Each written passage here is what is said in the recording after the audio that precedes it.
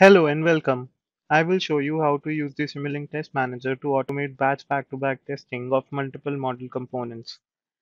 Back-to-back testing is done to ensure equivalence of model and its production-generated code.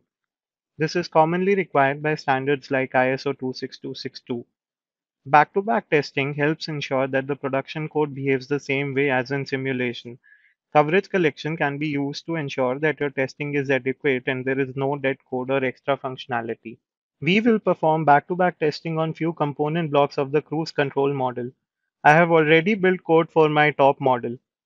First, let's launch the test manager and open the test for model component wizard.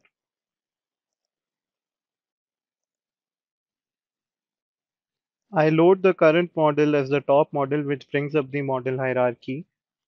I then hold Control key and multi-select the desired components by clicking them. Let's add these three components to the selected components table. I can also delete components present in the table, but here I am happy with my current selection. I proceed to the next step and select Simulink Design Verifier. This option tells the tool to auto-generate test inputs for each component. You must have Simulink Design Verifier installed to see this option. Let's select the back-to-back test verification strategy to do a normal versus software in the loop equivalency test. I use import harnesses with Excel file format for generated test input data.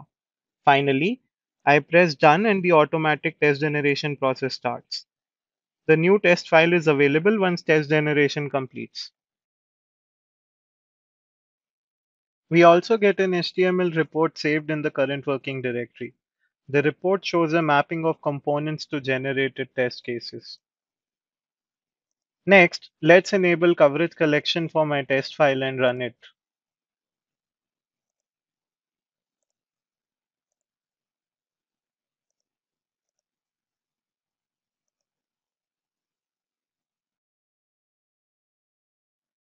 Fast forwarding through the execution, we see the results of our back-to-back tests have passed.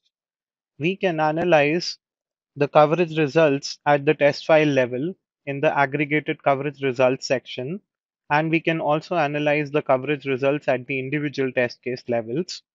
We see that the equivalence criteria results for all our test cases have passed. You may then create reports out of the generated result set. You can also use the sltest.testmanager.createTest for component API to use the same workflow in a scripted setting. The example you just saw is available in Simulink Test for you to try out. Please give us your feedback and thanks for watching.